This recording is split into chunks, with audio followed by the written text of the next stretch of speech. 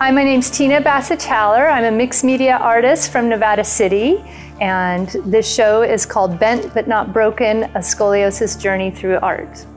I grew up with a paintbrush in my hand. My mom's an artist and my dad's a house painter, so lots of paintbrushes around our house. And creativity was always a thread of our family, and we were just born to create. And so artwork has been a part of my life for many, many years. But this last creation of this mixed media art stems from seeing my daughter go through the process of beating her scoliosis and fighting to keep her back straight.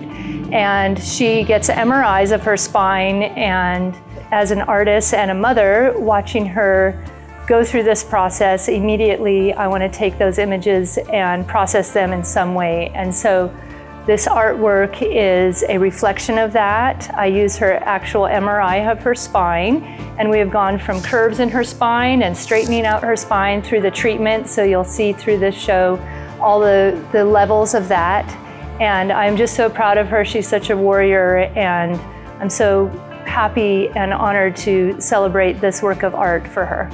Many people know me as Tina Basich, which is my maiden name and my snowboarder name, you might say. I had a career in snowboarding for 20 years, starting in the late 80s. And so my connection to that started off with skateboarding as a young teenager, and I really grasped onto that group of people, and there are a lot of artists and free thinkers and wild people that will go charge the mountain with me. And so it only made sense to bring my artwork to my skateboarding, snowboarding family, and so I have put together a collection of boards with my graphics on them. About 2 years ago, I was watching a film called Heal. It's about people and how they use imagery and meditation, bringing themselves into their body to imagine what they want to happen, and visualization, the power in that. And so I have always used visualization in my sport of snowboarding, and visualizing myself going off that jump and landing that 720 and riding off. And I had never used visualization as a tool for healing. So I created this picture of the elephant with Addison's spine, and those are the curves of her spine. And I just thought of the strongest, most powerful animal I could, which was the elephant. And he is pushing on that spine to push it straight, which is what her brace and her exercises do, to push it straight, to relieve the tension in her spine. So I created this picture for her as a visualization piece, and we hung it above her bed and just kind of tuned into that as she wished. And it has been very powerful for me to create that for her, and I think it is helping. I grew up garage selling with my dad and searching for treasures, and so it feels natural to me to be drawn towards antique imagery and clip art and infera, old postcards I collect from Germany with all of these flowers. So some of these pieces and layers are actual flowers from things that I've collected over years. I use sheet music in the background of the pieces, layering the papers. And I use this brilliant paint to kind of bring things to life with the layers. And then I also use metal objects and little findings, keys and old metal parts. So the process is layering the pieces, and the paint really brings it to life. So I also have been working on the hand-drawn focal points. So I'll draw a centerpiece and then layer it with all of the elements. So in this show, I have original mixed media collage pieces available, and then I also am drawn to a metallic finish with my art. It really seems to bring the layers to life.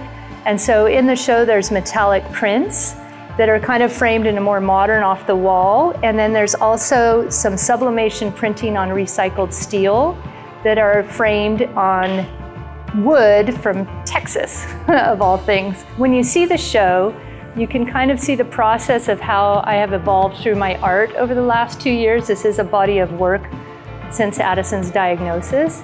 And the pieces speak to me in different ways and happen during different times of beauty and pain and struggle and triumph along our journey. So I hope that you can see beyond that even more, and see if it speaks to you and see the beauty of our journey.